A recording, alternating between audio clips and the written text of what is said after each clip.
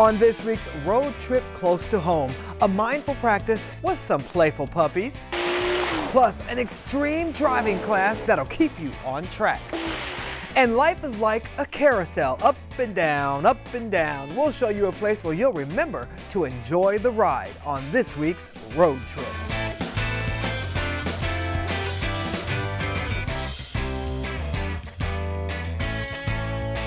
Hello Road Trippers, I'm Shannon Lanier. I hope you're ready to hit the road with us. How about some downward dog with puppy poses? Jordan Kassane is catching some zen and cuddles at this New York City yoga class. Woof Wellness NYC is giving downward dog a whole new meaning. And then this is Pumbaa, and this is the only girl in the litter. Her name is Nala. Puppies and exercise, two of life's most simple pleasures under one roof.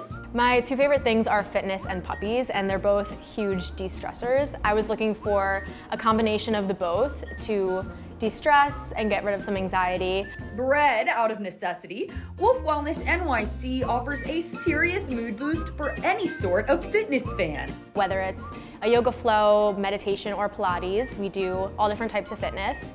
The dog's free roam, you get cuddles and kisses, and it's just a great time. Cuddles and kisses. Just what the doctor ordered. This is kind of a fun way to be able to play with puppies and get a chance to snuggle some dogs that need some love. These very good boys and girls could use some love. The best of what this snuggly studio offers.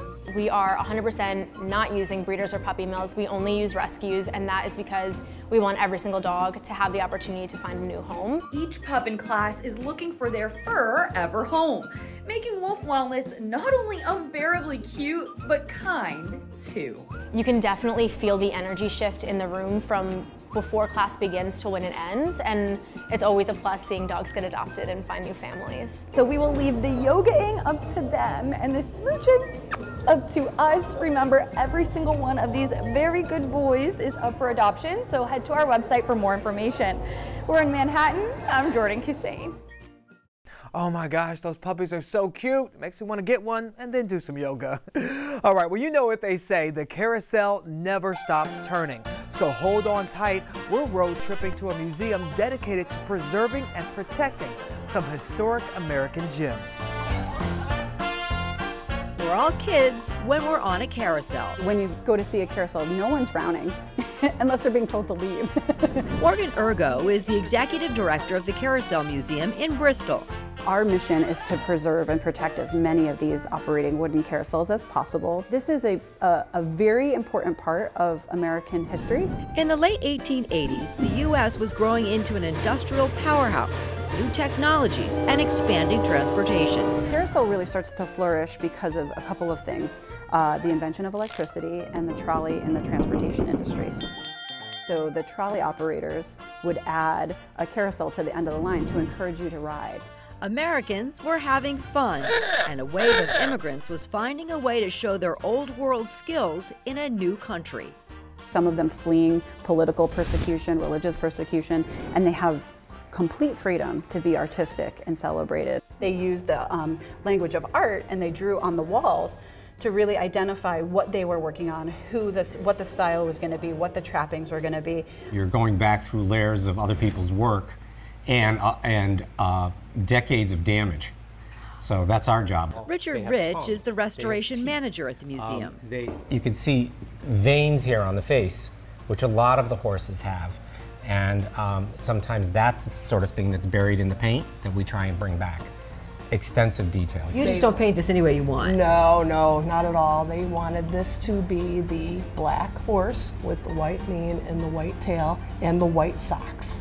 Lisa Gibson-Renaulter is a restoration artist who meticulously hand paints each piece. She follows a carefully chosen palette, reference photos, and gilding, a job that's much more than paints and brushes. How much do you enjoy doing this? I love it. I've been here for 19 years. And what do you love about it? Everything. Everything. Being a part of preserving the history of America. And while the carousel may be a small part of our history, it does speak to a time that the team at the museum knows is worth remembering. When people kind of look back at and get very nostalgic and say this simpler time that we all are sort of yearning for, I think Carousel is really the symbol of all of that. On our road trips, we want you guys to have tons of fun, but we also want you to be safe. Now, you may hit some bad weather along the way, and that's why we're road tripping to Skip Barber Driving School, where they offer a day class to keep you on track. If you're taking a road trip this winter, you may encounter some inclement weather like the snow that's falling right now or the water and ice that's on the ground. So just to make sure you can handle your car and drive safely, we came to the Skip Barber Driving Academy.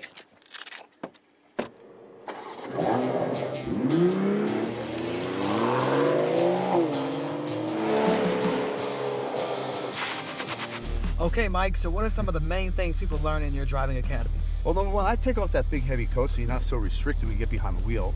And you'll learn how to be a safer driver and how to avoid the event of a crash. To teach these skills, licensed drivers or even those with a learner's permit will get hands-on training behind the wheel on how to react in their vehicle to avoid a crash. So what did you do to control yourself in that turn? Basically, you steer into the slide. I learned how to come to a stop in the middle of a turn. So that's a perfect scenario of when we should get to the brake pedal. That was exciting. Lastly, how to stop when you're sliding. I'll walk you through this. 7 liters block, go down the left, straight, get the car stop. There you go. All right, so we just avoided a crash right there. All right, I feel like a safe driver now. That was a lot of fun. You ready? Let's go.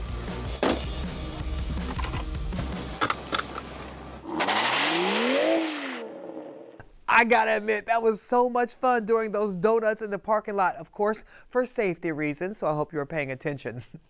All right, moving on. The charming village of Millerton is situated at the intersection of New York, Connecticut, and Massachusetts. As our Nikita Ramos shows us, this is a great place to spend the day, to slow down and reset. Sit back and stay a while in the quaint village of Millerton. The nationally recognized historic Main Street is where you'll find a warm cup to cure a case of the winter weather blues. World-renowned tea brand Harney & Sons will fill your cup with just the right blend. Whether you're looking for your favorite or you're trying to find one, thanks to the experts, you don't have to look long. So tell me about this oolong. Well, this oolong is very nice, and it's been the added flowers, the osmanthus flowers, which give it an interesting sweet and citrusy flavor. Book a tea tasting at this family-owned business, and your personalized experience will take you around the world in 30 minutes. It's the way we source our teas, mainly Asia, so India, Japan, China. There's a lot to choose from, with more than 250 varieties of tea. So treat yourself with that cozy blend and pair it with a bite at the cafe. But you know what else goes well with a fresh cup of tea? A new book, fresh off the press. It won't take you long to fill your bag here at Oblong Books, especially with some of these employee recommendations that they have, and you can find some signed copies by the author. But most of all, you can't forget to leave without some games like Catan. Browse, linger, and get lost in the pages of history, hobbies, and more on this road trip close to home. In Millerton, Nikita Ramos, News 12.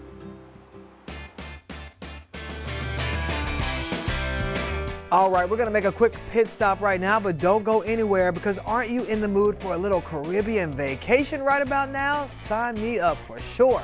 We're gonna transport you to the island with no extra sunscreen needed.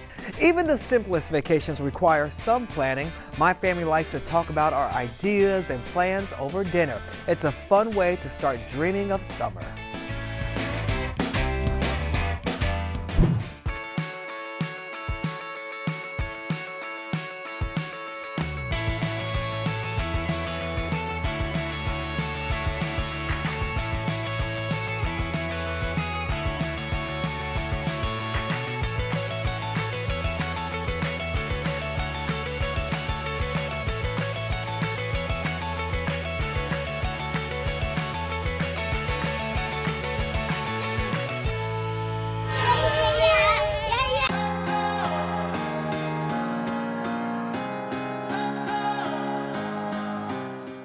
Welcome back, road trippers. I'm Shannon Lanier. Get ready to head to the islands on our next stop. And guess what? You can leave your passport at home. Are you looking for a tropical adventure without all of that expensive travel? Well, today might just be your lucky day. Flatbush Central Caribbean Marketplace has 26 vendors, including a food hall in the heart of Brooklyn. Here people can come and experience the Caribbean, from cultural products to cultural food. The diversity of tasty options will make your mouth water just thinking about them. Jamaican tacos from Two Girls in a Cook Shop, eggnog cheesecake from J-Dub with the Grub, and even lamb bacon from Prince Abu's Butchery. And this is just the tip of the iceberg. You're going to find events, food, and dishes that you can't really find anywhere else. There's always like some new type of food cooking session going on. There's educational stuff. Stroll the market and shop for colorful clothing, jewelry, flags, tea, and more products you can typically only find in the Caribbean. It is conveniently in the heart of Flatbush, and we're inside. No coldness, no jackets required, and you still taking a trip to the island. The market portion of Flatbush Central is open Monday through Saturday, and the food hall is open 7 days a week. In Flatbush, Marissa Marcelino, News 12. Hey, that market is about as close as I can get for now, so it'll have to do. Well, if you're looking for a place to get creative with your family, come along with us to get your graffiti on. We're at the Graff Lab studio in Holtsville for this week's road trip close to home, and we're here to create some graffiti art. Danny Cross set out to open Graff Lab Studio in March of 2020, but the pandemic led him in another direction. We actually came to your lawn and painted like a live graffiti banner. We were like the little light in Long Island that would come and just make something out of a birthday because there was nothing going on. After finally being able to do what they do best, Danny and his wife geared up to entertain. Here at the Graff Lab studio, you can design everything from a jean jacket, a t-shirt, even a skateboard. All right, I'm not very artistic, but we are going to try and see what we come up with today. Let's go. When designing your sweatshirt, your t-shirt, or any other artistic masterpiece, there's hundreds of stencils to choose from. I'm learning from a pro here.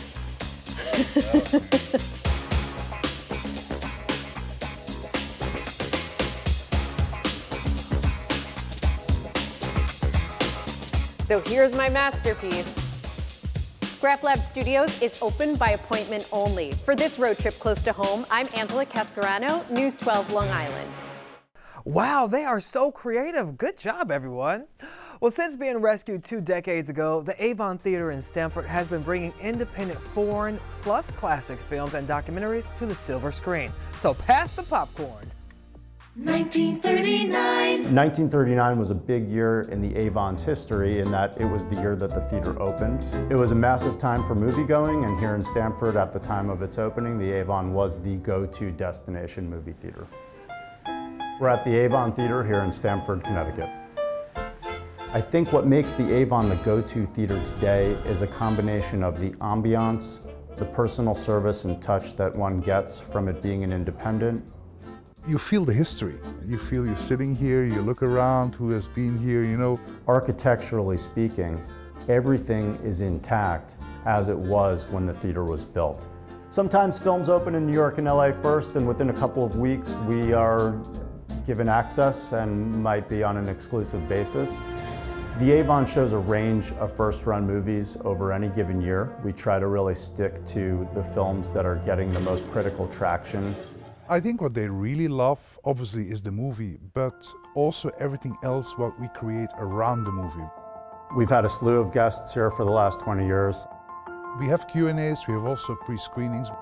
Great director and Arthur Penn, the esteemed actor Eli Wallach, more recently, Chloe Sevigny, who also happens to have grown up right nearby in Darien. It's extraordinarily important to have these guests because it's one of the many things that we do here that differentiate us from the local movie theaters that just show films. So the movie is the focus, always, but it's all the other activities around it that make a huge difference. That is absolutely among many reasons why people come to the Avon. Destination films at a destination theater. Our constituency is not only from here in Stamford, but it goes across Fairfield County. We get many people from Westchester. When there's that uniqueness to it where you can't have it somewhere else, oh, they drive, yeah. One of the great things about the Avon in terms of its location is Bedford Street is a true downtown. A lot of restaurants, bars around here, so it's, you know, it's a day out, it's an evening out. Let's go to the Avon, let's have a drink, let's have a meal. The street, if you ever walk around Bedford, almost has a small town feel. I think people should come here for the uniqueness of experience, of seeing a movie in a classic movie theater venue with a large screen and great auditorium and sound system. And it's something that you can't just find in any community these days. Just come, I can talk about it, but just come and believe me, come to the Avon, enjoy it. Can't wait until spring? Well, the sights and smells of the season will be on full display at the 42nd Connecticut Flower and Garden Show from February 22nd through February 25th at the Connecticut Convention Center in Hartford. Bursting into spring is the theme of this year's show, featuring expansive live gardens and hundreds of exhibitors. Now, this is the only show of its kind in New England. For discount tickets, scan the QR code.